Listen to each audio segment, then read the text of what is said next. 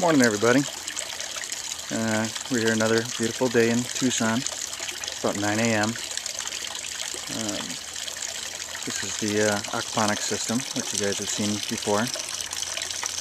As you can see, everything is growing really good. The fish are really happy in the tanks. Got the barrel ponics over there, and those are all doing pretty well. Everything seems to be growing nice. But since we're getting into mid to late October here, the nights have been getting rather cool out here in the desert. In fact, some of the temperatures have gotten all the way down to 45, which makes actually warming the water tanks up for the fish pretty crucial at this point. The sump tends to get kind of cold.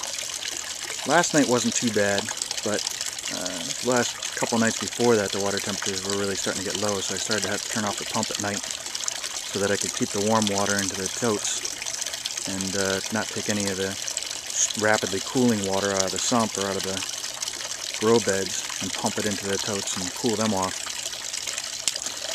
So what I decided to do was make this little coil heater.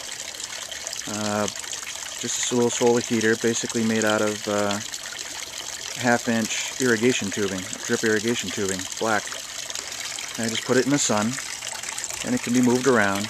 And basically you just go from the pump, and the pump goes in through the bottom outlet there, and it goes all around the coils, and it comes out the top and goes up into that tank up top.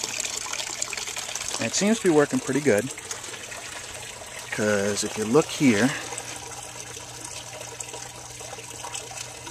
the temperature of the water coming in, just a few minutes ago it was showing much cooler than that, but it's already showing 71.5. The temperature of the water coming out is showing about 78, 79 degrees, somewhere in that vicinity.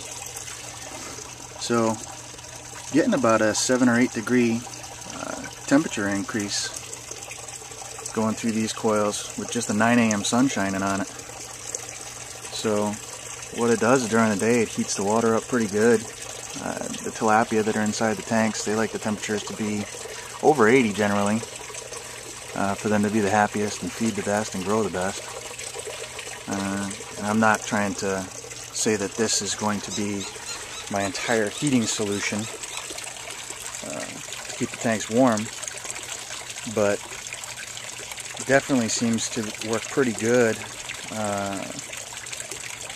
just as an alternative to actually throwing a heater in the tank right now. And obviously it's free energy from the sun, which is nice. So that's all I want to show you for today. Thanks for watching.